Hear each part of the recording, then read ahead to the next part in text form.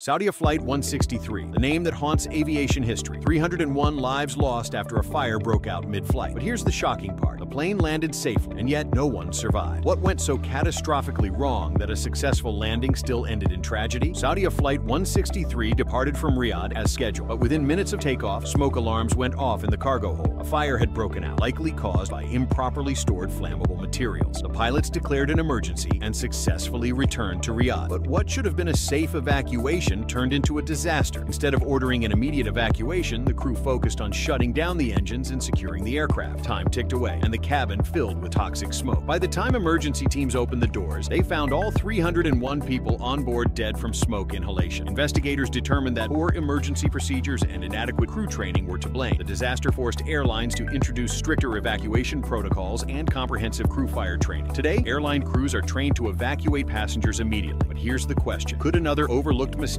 still turn a manageable fire into a catastrophe?